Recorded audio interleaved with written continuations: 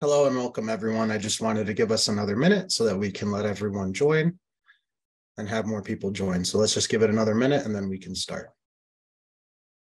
Okay, welcome to our Lunch and Learn webinar, where we are excited to introduce to you the powerful Qyrus platform and all of its amazing features and capabilities. Over the next 15 minutes or so, we will explore the various tools and resources available within the Qyrus platform and show you how it can help you streamline your business operations and testing. Whether you are a seasoned or a new user to Qyrus, we are confident that you will find this webinar informative and valuable. Sit back, relax, and get ready to learn about this incredible platform. Qyrus is your one-stop shop for all your testing needs. We are the first comprehensive and complete automated testing SaaS platform that can test all things digital. Test your web applications, mobile applications, perform API testing, and tie it all together by testing end-to-end business processes on Qyrus too. But beyond just that, Qyrus covers your infrastructure needs as well. Through the usage of our own device and browser farms, execute your tests at lightning speeds, in parallel, and on real mobile devices. To complete the circle, tie in your CI/CD pipeline implementations.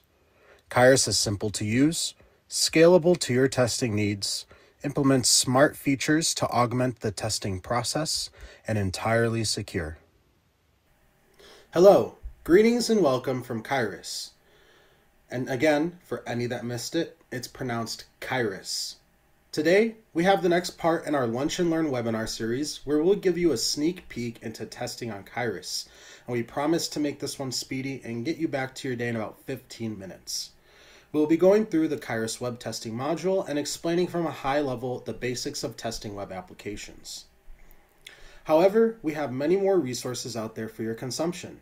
If you would like to learn more about our platform or perhaps a specific part of it, feel free to visit our website at www.qyrus.com/resources. There you can find things like our blog series, Feature Friday, where we highlight specific features on the platform. And you can also find some reports on the various topics of automated testing. Feel free to sign up for a 30-day free trial and check out the platform from there. And then also check out our tutorials in our documentation. It'll be very similar to what you see today. Testing software can be a lot of work. So much so that doctors have said in a recent study that an adverse effect of too much software testing is a loss of hair. Well, as you'll see soon, Qyrus can help keep hair on your head while still allowing you to do all the software testing you need. So here we have our web testing dashboard where we have our different management tools to help organize and make testing more efficient. Firstly, we have our build section where our test repository resides. And here we build and organize our test scripts into modules or folders. And additionally, users can manage their test data from the test data management section or from the project setup section. From there, users can import their scripts into the sprints or test lab sections. For execution, users can utilize the sprint section for in-sprint testing or the test lab section for all other forms of execution. Afterwards, users can find the reports in the Analyze section where we have separate areas for sprints and test lab. We are about to show you what we mean by no-code test building. Here's an empty script. We are now going to create a test script from scratch. There are a few ways to do it, but first we will talk about creating it manually. The first thing we want to do is choose an action type and then provide a description and any necessary data. Some fields are required for certain action types. For example, a set action type requires data for input, so the script can enter in text in a text field. Just about all action types require a locator and locator value to perform the action on an element on the page. From there, continue adding steps until the script is complete.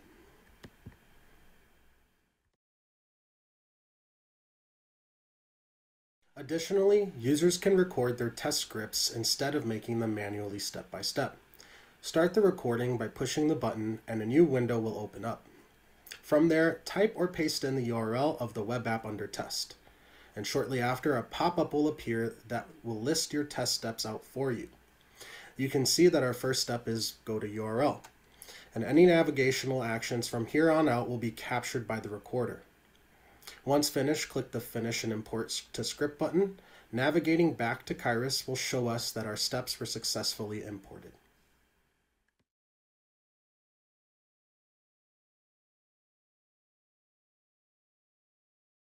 There are extra options tied to the test steps. Users can choose to capture screenshots for a test step and also to make them optional. So if the step fails, the script will continue on with the execution. And another thing users can do is parameterize steps. That is to say, data-driven testing. Data can be provided via a CSV file or through manually creating these data tables using our test data management section. In test data management, you can manually create tables that contain data you've input, or this data can be synthetically generated on these data tables as well. If data already exists and can be grabbed from some database or through an API call, that can also be configured here.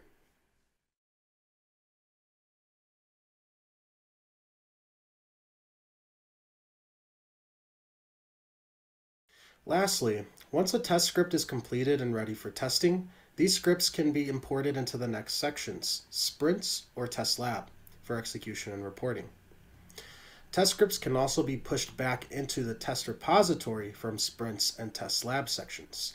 That is to say, scripts can be modified and updated, branching scripts or pushing changes back to the original versions.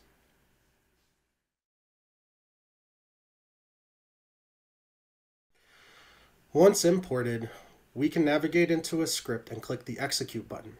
Two options will be given, one for a dry run and one for execute test. And a dry run is basically an execution which will not go on the official reports. If you want an official report, choose execute test instead. From there, we have a lot of extra options that we can add onto our executions. The first thing we do is choose what browser and OS combination to execute on. Additional things can be added, such as the ability to schedule a test, notify users via email when execution is complete, or the ability to use global variables and our proprietary Healer AI. Once everything is configured, we can run the test and view the report after execution. Navigating into the reports, the first thing we are met by is our dashboard. Here we can get a general overview of the testing going on in this project, including the overall executions, daily test executions, and a more granular view of various suites and scripts in the Details tab. Individual executions can be found under the Executions tab. Now, inside of a report, we can see that at the top of the page, we get some metadata on this execution. This includes the number of test cases executed and the number of those that passed and failed, the details of the infrastructure used for the execution, and the data of the runtime. And below we get step-by-step analysis, including screenshots if enabled for that step, as well as pass and fail indicators and data outputs.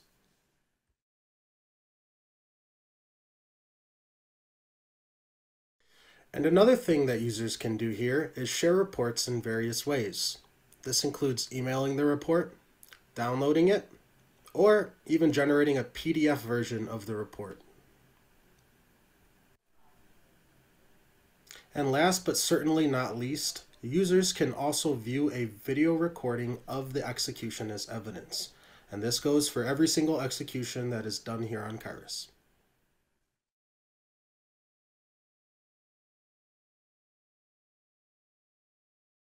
And that concludes this part of our Lunch and Learn series. Thanks so much for joining us today, and we hope that you gained some insightful information about how automation and testing is performed on the Qyrus platform. Again, feel free to visit our website for more resources and to sign up for a 30-day free trial. Look forward to our next Lunch and Learn, where we will be covering our end-to-end testing capabilities on Qyrus. Thanks much. Awesome. Thank you guys so much for joining us. Now we'd like to open up the Q&A session for this Lunch and Learn. So we already have a couple questions that were asked, and we'd like to address here right away. But if you do have any other questions, please feel free to put them in the chat, and then those will be forwarded to us so that we can answer those. Awesome. So the first question here asks about our Healer AI tool. So Healer seems like a neat tool, but what differentiates it from similar tools out there on the market? Well, that's a great question. The answer to that is that our Healer AI tool is the only one that doesn't work off of confidence scores. Well, we do, but rather we should say that whenever Healer provides you a response back, it's 100% confident that that response will work. Healer helps prevent against test flakiness and brittleness, like I mentioned earlier. And essentially it helps prevent against issues rising up with changes in UI and then having those changes affect our automated test scripts, where then they start to fail because we can't find that element that we're trying to interact with anymore. Well, in a lot of other tools out there, what happens is that the user has to provide some weight to the response from that tool. So if it's like an 80% weight or 70% weight, that means, a weighted response means that when that response comes back, if there's an 80% chance that it'll work, it'll provide it to you. But with Qyrus, it's a 100% going to work all the time. Great question. The next question we got is, does Qyrus support any integrations? Specifically asking about CI/CD tools. So yes, we do. We have a complete list on our website that you can view at qyrus.com/integration/solution/integrations. If you go there, you'll be able to find all of our integrations, and that goes beyond just our CI/CD tools. We also integrate with other tools like Jira and other test management tools as well.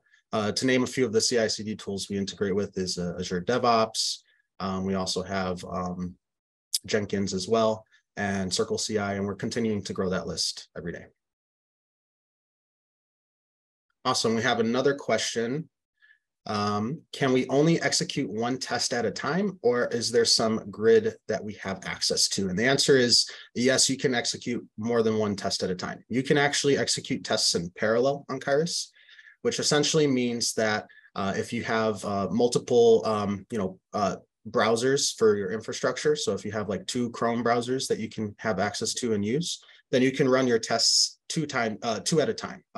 2 of them on Chrome, and then if you have other ones like Mozilla Firefox, I should say, and Microsoft Edge, you can also run those in parallel as well. So you can run as many tests at the same time as you want, so long as your infrastructure has the room for it. And then we have another question. Is there a summary report that can be emailed to the product owner after each test suite execution run to show a high-level summary of pass/fail results automatically? So the answer to that is essentially yes, we can provide reports. A summary report is something that we're working on to provide a summary to the wider group. However, there is summary reports that you can view on the actual platform itself. So that way you would be able to get that overview there. I believe that we're still rolling out the ability to share it amongst your teams. But yes, that's something that absolutely we have looked at in the past. Thank you for that question. And that seems like that concludes our Q&A session now. Thank you guys for all your questions. And also, I just wanted to say thank you very much for joining us for this Lunch and Learn. We're very excited to bring you future ones. We're going to be going more in depth in the next ones, specifically on test data management, which we actually touched a little bit upon in this webinar, in this Lunch and Learn series episode, where essentially we'll go more in depth on how we can retrieve data from these data sources and then use those in our tests for data-driven testing. And we also have more coming out, so keep your eyes out and keep your head on a swivel. Thank you very much.